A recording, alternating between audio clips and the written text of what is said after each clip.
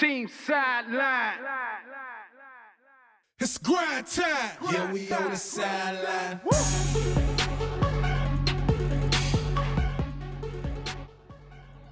West side of Jacksonville is the place to be. You're looking live where they are preparing for a tailgate. They're going to have good eats and then come on to the field with that drone shot. Whoop, there it is. The defending state champions, the Trinity Christian Conquerors. They're on the field right now getting set to take on the Ed White Commanders. Hello, everybody. Welcome to the west side of Jacksonville. Two local teams going at it for the first time during the regular season in their program's history. I'm talking about the Conquerors and the Commanders. I'm Chris Porter. Game kicks off at 6:30, and I don't know about you, but I've been more than ready for a long time for some high school football, and it's all going down tonight at 6:30. Now, I want to take you back to the era again. We're going to talk about the Trinity Christian Conquerors here. As you know, last year they won the state championship, and their head coach, Verlon Dorminey, a longtime head coach over on the west side of Jacksonville, he had a health scare, one that required him to miss a game. Tonight, we're taking you to the heart of the game as he explains why he is just happy for a second chance.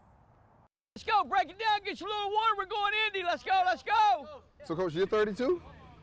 Ooh, yeah, you're 32. Feels like it, too. It does? Yeah. This time of year, do you still get the same, same goosebumps, that same?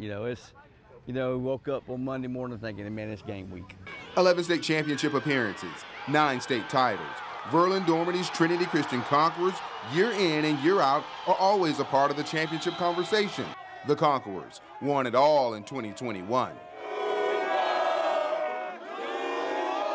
Speaking of last year, you had a health scare. Yeah. Did what you went through last year really change your perspective on being here now, healthy, in your right mind, right spirit? Oh, absolutely. What happened? What put you down for a while? You know what? I was sick, and I kept going, and it was the weekend of Thanksgiving, and I just got up about 4 o'clock in the morning to go to the restroom and just blacked out.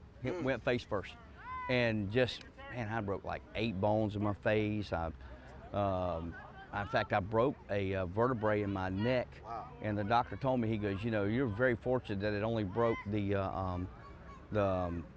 either the front or the back part, didn't break the other part. He goes, because you probably would have been a quadriplegic or paraplegic. So I was fortunate. Dorminey spent a week in the hospital, missing a game for the first time in his career. What was it like for you, being a guy who had never missed a game, never missed a practice, to have your team playing, you at the crucial part of the season, in a hospital bed, having to listen? I don't know that you can describe that feeling. When you were in the hospital, were your players reaching out? Oh yeah. I was getting texts and the kids, and you know, I showed up to practice. I think that following Wednesday, and just hung out with them and got to see them and talk to them, and you know, they were really concerned. And so were the coaches, you know. Dorminey's health scare turned into a teaching moment. Senior running back Trayon Webb. Adversity, you know, I've had adversity throughout my whole high school career, you know, injuries, I've battled through injuries, stuff like that. So, you know, it's just adversity, you know, adversity builds character. What did you learn from the situation? One, not to be so stubborn. How much gas do you think you got left in the tank? Whew, I don't know, you know, 65, getting towards 66, you know. I love to see a lot of these kids through, especially the quarterback through, you know, and that's this season, a couple of more. But after that, we'll see. Gus, we gonna run for this after practice now. You gonna pay the price. All y'all gonna pay the price for making these mental mistakes. That's the last thing I said before we left the locker room today. Last thing I said.